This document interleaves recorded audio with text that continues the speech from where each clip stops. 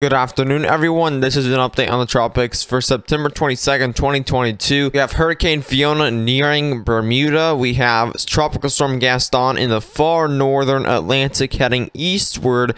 We also have 3 disturbances here in the main development region and the Caribbean here. So let's get right into it. Here is the tropical Atlantic basin satellite imagery. There is Hurricane Fiona currently in a buzzsaw eyewall stage. As you can see, that is heading currently northward, due northward right now, and this is, if this continues to head this kind of direction, this could even lead impacts to New England. Now of course we do have the jet stream right here, which may lead it to the northeast and maybe spare portions of the northeast there, but you are going to see definitely some high wave heights against the east coast, again due to Hurricane Fiona rip current risks as well. We do have the tropical disturbance Invest 98L down here in just to the north of South America, and this will be headed through the Caribbean, potentially developing into our next tropical storm, which would be named Hermine, and that could even lead up to the Gulf, bringing hurricane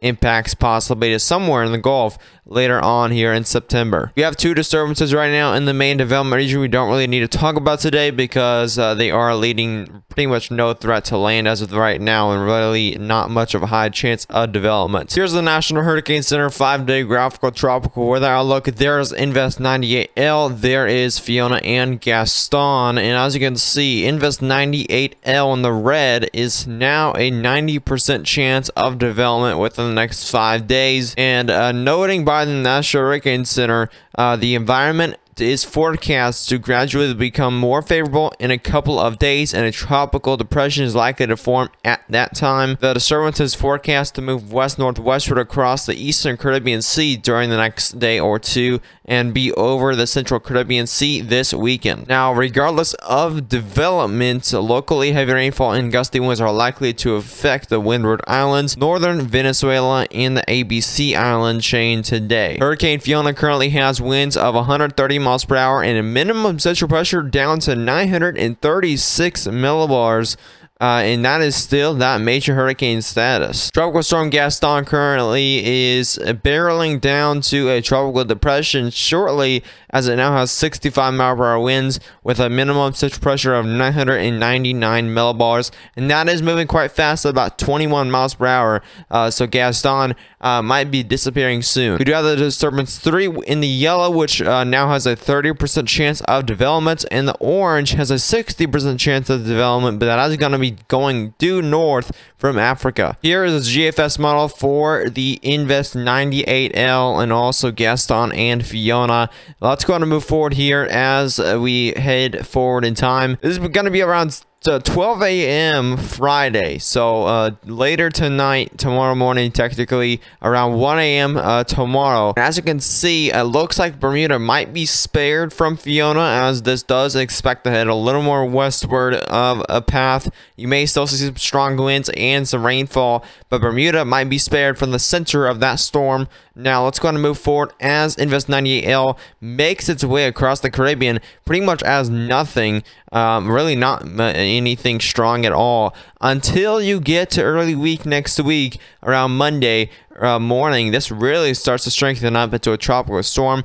It heads straight into the Gulf, goes right in between Cuba and the Yucatan Peninsula, and goes straight into the Gulf, possibly becoming again a hurricane, Hermine. Now, I've seen this trend with a lot of models here, which is quite concerning for the Gulf, and we can even look at the European model, and this is the European model. As you can see, pretty much just the same track according to the GFS model, a little more eastward, and that actually goes over Cuba, which probably would definitely keep it below a major hurricane, but it then does enter the Gulf, which it could have time to again develop into a hurricane or so.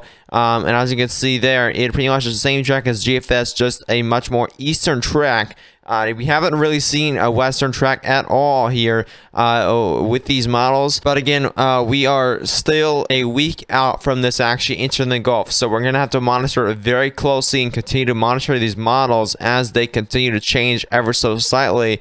We can look at another model, the CMC model, and here's a CMC model, which again we've seen a lot of eastern tracks lately, a lot of this morning and late yesterday. We've seen a lot of more eastern tracks. which is good news for the western portion of the Gulf, but not good news for portions of Cuba and Florida. So as you can see, a lot this CMC model and the European model does have this right near Florida, or even making landfall in Florida. Now again, the path will change. It might not change much, especially, but this is quite early. It hasn't even developed yet, so we really don't know where it's gonna go. As of right now, these models are just kind of telling us that it might go here and it might go here, but no panic. Just kind of stay prepared and make sure to keep watch on your Invest 98L to see where it goes, because it might not even go near Florida. We really don't know as of right now. Again, we've seen these trends with these models that do have this going into Florida. Just stay prepared and make sure you do have those emergency plans in place. Here's the Icon model, again another hurricane model, and this has a extremely similar track to the CMC model, a bit more eastward actually than the CMC model, but pretty much the same path as you can see, and it just kind of swipes the Miami area as a hurricane there according to this Icon model. But of course we have Cuba in the way. That's going to weaken it to the point where it could be even a weak hurricane at that point if it does go slowly over Cuba. Just know that if it does go over Cuba, that will weaken it, and that will be a weaker hurricane than it would be if it developed in the Caribbean. So just keep that in mind. If it goes through Cuba or the Yucatan Peninsula, it will have a weakening stage there. But again, according to these models, they are very similar. They have a very similar track here. It could either go into the Gulf, it could either make more of a northern turn, or even a more northern turn here in Cuba. Again, Florida does look to be in the kind of target area for Invest 98L. So those are the areas to prepare for if you do live in here in Cuba, if you live in Jamaica, if you live here in portions of the southeast. Now is the time to prepare those emergency plans just in case if this does head your way. But we are going to keep you updated on Invest 98L to see if it does head your direction. If it does, we will keep you updated constantly with double uploads once this does develop into a hurricane. If it in the Caribbean, and if it heads into the Gulf, we will have a massive amount of information for y'all. But subscribe to the channel if you're new and turn on post notifications so you won't miss a single tropical update. Share this with friends and family that do live in the Gulf of Mexico, the Caribbean, or even Central America, Yucatan Peninsula. Keep them updated with this information